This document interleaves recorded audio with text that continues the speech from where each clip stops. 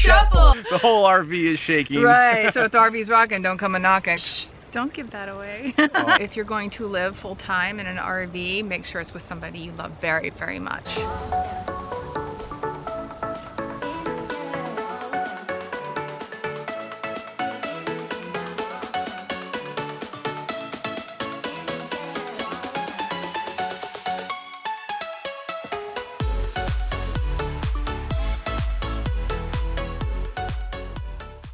Well, look who's back. Huh, I'm back. You needed a break from the RV? Well, you know, it was nice to go visit my mom and family in Charleston, South Carolina, and be in a Sticks and Bricks for a few weeks, actually. We had some girl time. It was a lot of fun. That's awesome. Yeah. And yeah, we had a few viewers comment wondering, where is Cherie? I'm back. So now you know. Not only am I back, but I'm back in the Keys. Yes. In the beautiful Florida Keys here for just a little while. Yeah, so I think every time we record, it's just going to be in a bathing suit and a cover-up, because that's all I'm going to do. There you go. Beach hair, don't care. So what did you miss about Sticks and Bricks? Well, I mean, it was interesting because I came back and it was like reacquainting myself with a small space, because 3 weeks is quite some time to be out of the RV. And so it really did spur on some conversation that it was like, oh, you know, even like when I was there, I was like, they have this cool box thing that you put dishes into and magically they come out clean. What is this magical device you're talking about? They call it a dishwasher. Oh my gosh. And it's huge compared to one you might find for an RV. So we came up with 16. You can count them. 16. How many? Wait. Yeah. Well, anyway, things that mostly you, but I guess combined, we both miss about Sticks and Bricks. Yeah. For those of you that have not started full-time RVing yet and are wondering what the adjustment will be like, maybe you'll learn something from this or laugh about some of this. I'm Tom. And I'm Cherie. And this is EnjoyTheJourney.Life. And while Cherie was gone, I actually did some repairs that were needed to the RV and did a little bit of solo boondocking. Yeah, you did. I didn't miss that. And if you are new to our channel, make sure you hit that subscribe button. That way you get notified when a new video comes out. Yeah. So what's the first thing you miss? Well, the first thing I was like loving is the long hot shower. Non-stop hot water.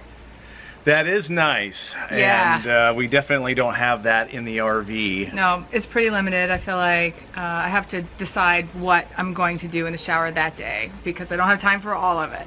So I wash my hair or I might do shaving. So yeah, it's nice to do it all in one shower and stay hot. I do miss that as well, and sometimes I use the bathhouse at RV parks or campgrounds, and that gives me a little bit more shower time. And I think some RVs have the always hot water heaters, and that's just an upgrade that we don't have. On the wish list. Yes, it is. Somewhere with all the other things.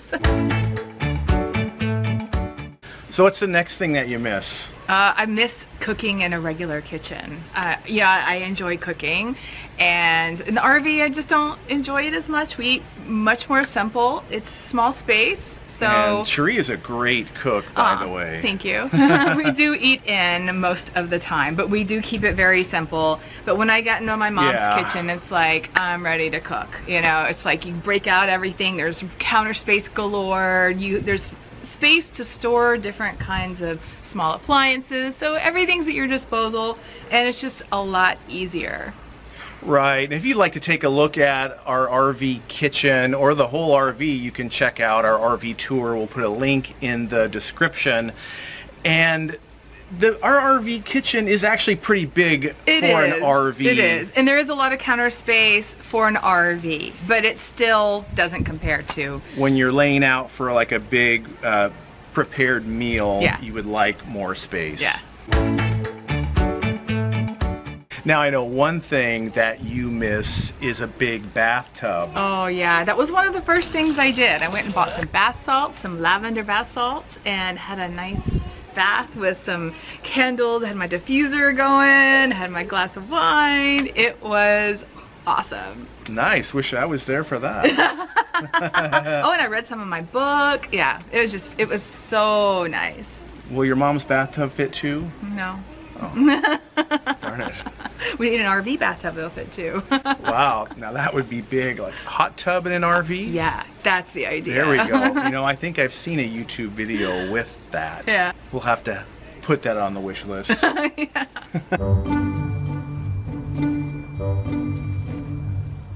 They should at least make it long enough to sit in. Right? Yeah, tubs in RVs, you don't see too many, or they're very, very small.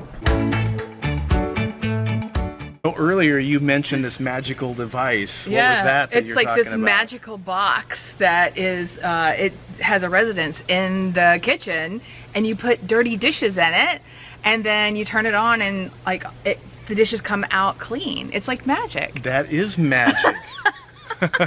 We need to get one of those. Yeah, I know they do have some dishwashers for RVs, but they're really small. And this thing is huge, and you miss having stuff like that. A dishwasher. A dishwasher. That's a real big convenience, and we do spend quite a bit of time hand washing dishes. And they also sit out to dry, so we have to have a dedicated space where you have your dishes, and I cook a lot, so we have pots and pans and bowls, and it's a constant rotation, and so there's always dishes sitting out drying, and so it's not my favorite. So when I visit and use the dishwasher, I was like, this is so nice. Cool. And some Class A's have the dishwashers as well. Were those pretty good size that we saw, or are those They're small? okay. I'd like to use it just for a space to like dry the dishes, because like I told Tom, I said, before you put dishes in a dishwasher, you have to like rinse everything off anyway. So you spend that time pretty much washing the dishes, and then with my mom's, it didn't really come out dry. So, so yeah, I think that a dishwasher would be a great upgrade. This next one is kind of a funny one because Cherie forgets that we don't have this.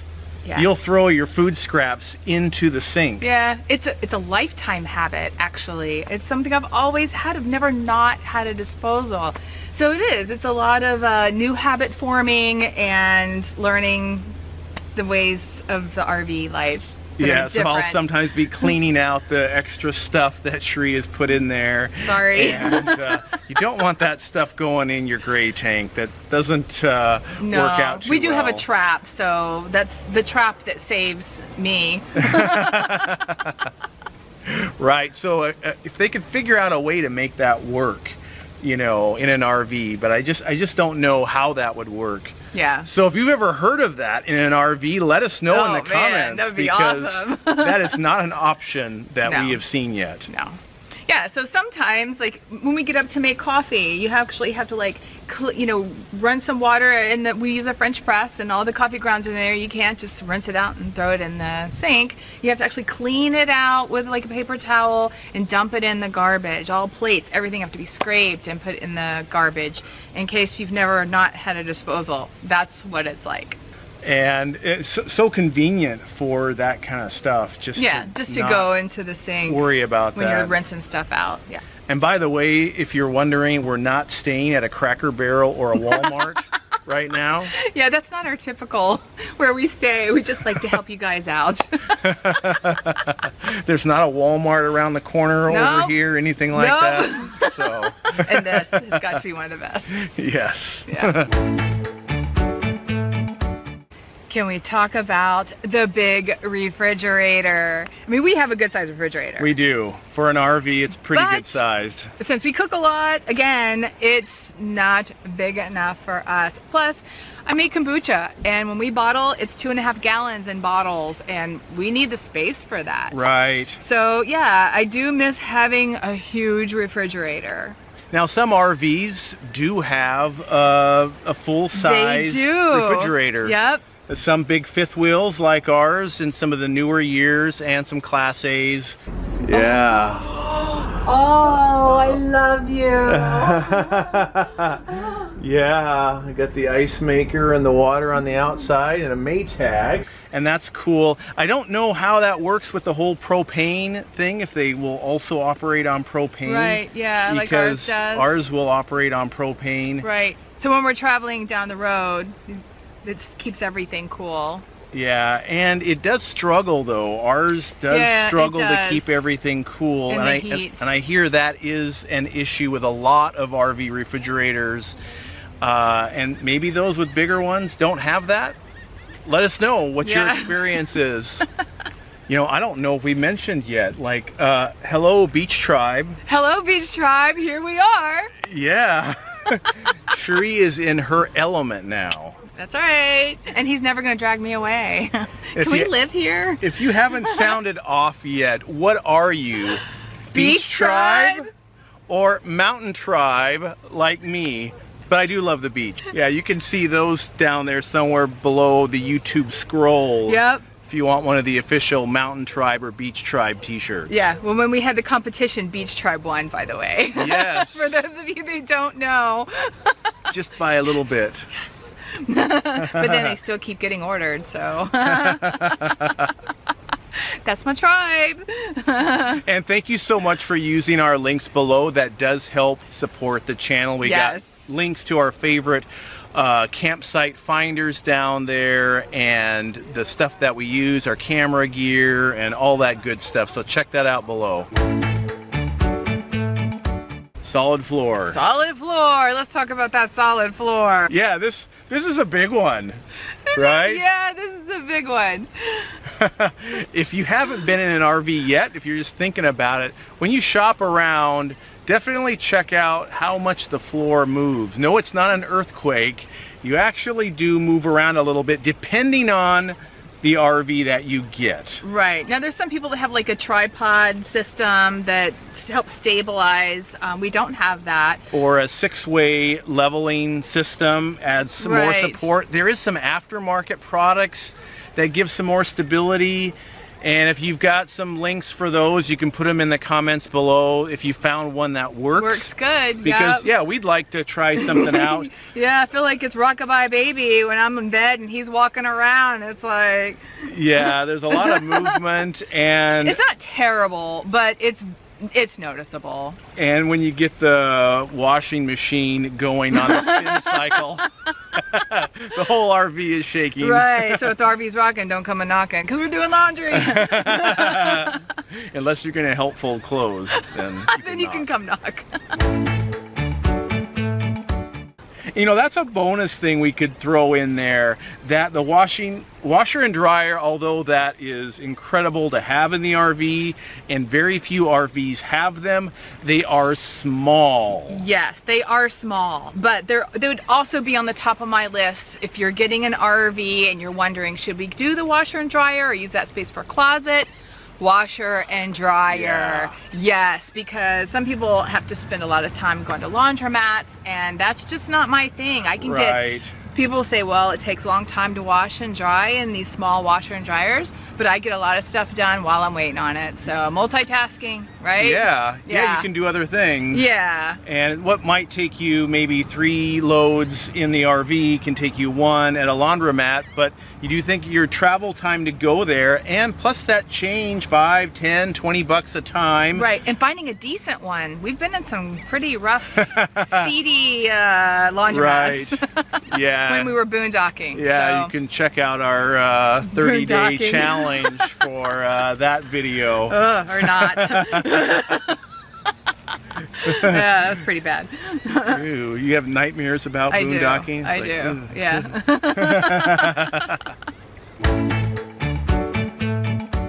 So what else do you miss? Space? I think that's an easy one. Yeah, it really is. And our RV is really the size of a small apartment. Yep. Which is a lot of space for some people, but if you're used to a fairly large house, yeah, it's quite a difference. Yeah, but I do like living minimally. We don't need as much stuff as a lot of people like to have, but yeah, just finding a place for stuff, moving around, just even walking around the bed can be a little bit of a challenge, and yeah, a little bit more space would be nice, but I mean, we're in almost 400 square feet, so I guess it works for us. If we're both trying to make like lunch or something and scooting around each other. Yeah, we do like the RV shuffle. Yeah, right. That's what I call the RV shuffle. The shimmy around each other. Yeah.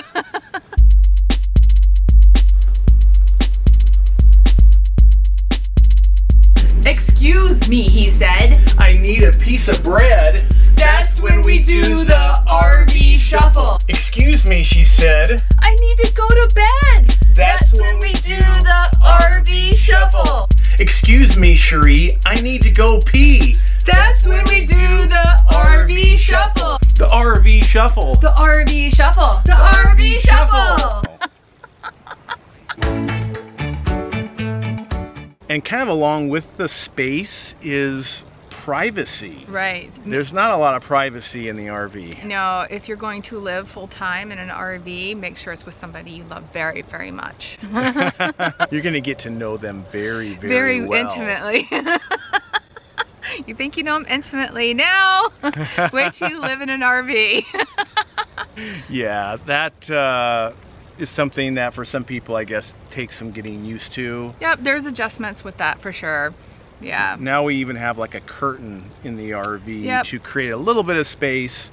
So I feel like we have our own like separate space. So yeah, where I can do my yoga and I can work separately from where Tom's working, and so it works out really nicely. One thing I miss about living in sticks and bricks is having a garden. Not really a yard. I'm not much of a yard person, mowing, bushes, weed whacking, all I that. don't miss that. All that time wasting stuff where I have better things to do with my time, like really live life. I do miss having a garden where you can grow your own food, you know where your food comes from. We did try to grow some herbs, some mint and basil in the RV, and it was a nice effort, but we went through it so fast, it was like, it just didn't work for us. So yeah, that goes with the space thing and then the no yard, but that's all right, we'll just buy it. We have heard of some people that do actually grow things in their RV, or I think, and even on the roof of their RV. Yeah, there's ways to do it, but I'm not that motivated to figure it out. So what else do you miss? Yeah, so, you know, I really like the feel of a solid home. You know, they use solid materials, you know, just good quality materials. You can't really have that in an RV. They do make some that have really good quality. Yeah, the Class A's put some maybe some marble in there on the countertops. And yeah, but we it don't still have needs that. to stay as lightweight as possible because you're traveling in it and you're paying for the gas to haul that thing. So you want it to be lightweight. Thinner, lighter wood used in the construction, and it just doesn't hold together. Thinner walls. It doesn't hold together like a typical house. I mean, just look at what happens to a house in a hurricane compared to an RV. Right. Good point. Yeah, you'd rather be in a house. Yes, for sure. So what's another thing that you miss? Well, I think a big one for the business is having a hardline internet, like a cable internet service with really great speed. I agree. Because we struggle with internet and data. And obviously we need it on a consistent basis. And we don't have that. Yeah, uploading large YouTube videos every week. It takes hours and hours Hopefully sometimes. We can get it done overnight. Hopefully it's done by the morning, but sometimes it's not. And sometimes we have to start over. And sometimes it's so bad it's hard to even check email. Yeah, so that would be nice to have consistent, good, strong Wi-Fi. Right, and we are just basically using a hotspot through our cell service provider, which is AT&T currently right now. That was a struggle out west. Yeah. Yeah, AT&T is not the one of choice for if you're going to be spending a lot of time out west. It seems like Verizon is the best one for out west. And I know there's some cheaper plans that other people have suggested, but we do have an unlimited internet plan, and we burn through a lot of what we have. Yeah. We do use it, a lot of it. A lot, yeah. What else do you miss about not being in a sticks and bricks? Well, we don't watch a lot of TV or traditional entertainment, but we know for some people that's a big deal. We don't know what we're going to have. I mean, we have a portable satellite, but I don't use it anymore. And you need line of sight. If you have a lot of trees for something like that, your satellite is not going to work. And sometimes if you're remote, you're going to put up your antenna, your regular antenna that you just kind of roll up in the RV. Yeah. And that may not pick up much of anything. So for those of you, and occasionally we want to watch some TV, like what's that show that you like to watch? Bachelorette? Shh, don't give that away. Oh. I don't watch that show. Yeah, I like it. Sorry, not sorry. But you can stream some of that if you have good internet. Yeah, and if you don't, well, sometimes I'll watch it on abc.com or Hulu. I like to watch it on Hulu. We have that. We have Netflix, so. Right. Yeah, we don't really miss having TV, but that's Amazon us personally. Video. Yeah. Yep. Yeah, so if you're a big TV movie person or like to watch a lot of sports, you definitely don't know what you're going to get when you go to a particular area. So if that may be something you'll want to keep in mind. So is there anything else that you miss? Climate control in the RV. You know, I think that it's hard to keep it consistent. It does have slides, so it's not airtight as a house would be.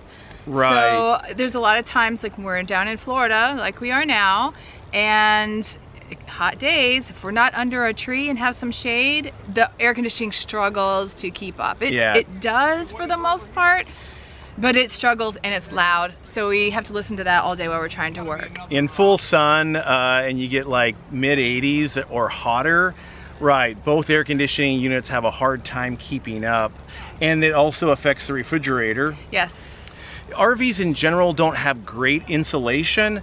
Now I say that in general, some nicer, maybe Class A's have better insulation, more built like a regular house, but they're just not very efficient. So if you cool it off and the AC goes off, it gets hot again really quickly. Really fast, yes. And same thing if it's colder temperatures in the winter time and you've got the furnace on. The walls, if you're by a wall, you're still cold, even though it might be warmer in parts of the RV. Yeah. So it doesn't feel like a house that way. When we're traveling, the RV can get close to 90 degrees. It gets hot in inside because you can't run your AC while you're going down the road. Right. And then at night, unless you want to keep it warmer, we like to let it get down into the like mid 60s, sometimes upper 60s. Yeah. So what's the last thing on our list today? Let's talk about storage. Yeah, storage is a big one. I feel like we need to constantly be doing a purge, constantly, because finding stuff in such a small space, because things aren't organized as well and easily as you would in a sticks and bricks. Right, the storage, we have a lot of storage, but it's small. They're not big compartments, so it's not efficient. Right, and I know that's going to vary a lot by the type of RV. We toured some Class A's with huge storage underneath, which is one of our favorite features of a Class A. Yes. And we don't have that. And plus, like when you add things, like you have to be very mindful of buying clothing. Oh yeah. And how that's going to fit. Even though we have a pretty good sized closet for an RV. And if you haven't seen it, check out our RV tour. And that, again, the video for that will be down below in the description. But sometimes, you know, when we got to do another clothing purge is when it's like, you can't cram the next piece of clothing in there. And the drawers are small too, so you can't really, so storage, it's a thing. Even for like kitchen appliances, you know. Right, have you ever had a walk-in closet? Yes. Right, and I have too. And with a window. I mean, it was that big. No, I didn't have that. Oh, and I had it custom done. It was heaven. Yeah. But yeah, when you get used to a walk-in closet with a lot of space like that, and we toured some RVs that I think the closet was like really that. small, like for 5 shirts. Right. Yeah, I don't know how people do it like that, but they do. We really don't need as much as we have, actually. We could probably downsize a lot more. You could just give me more of your closet. That's cute. He's adorable. That would work. No, it's not gonna happen. I love you. I love you. Give me your closet space. No. No. Don't you love me? No. Yes, but no closet space. And if you would like to see our RV tour and all of our RV tours, you can click this link right up here. And we're not done with RV tours, so stay tuned. Something was crawling on my foot. Ants. Awesome. Or maybe I'm just feeling bugs all over me. Oh yeah, there's bugs in the grass. Yeah. Actually, with the wind, it feels really like hot and sticky. I know. Is that enough about privacy? When you go into the bathroom, people can hear you. Maybe stuff a towel. Sound travels. Big crack. You can hear it through the wall in the kitchen. We can keep up very closely. We can keep tabs on everybody's bowel habits. The walls are thin in the RV.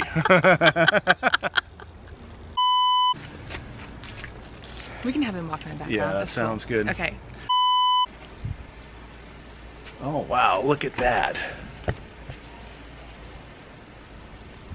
Birds.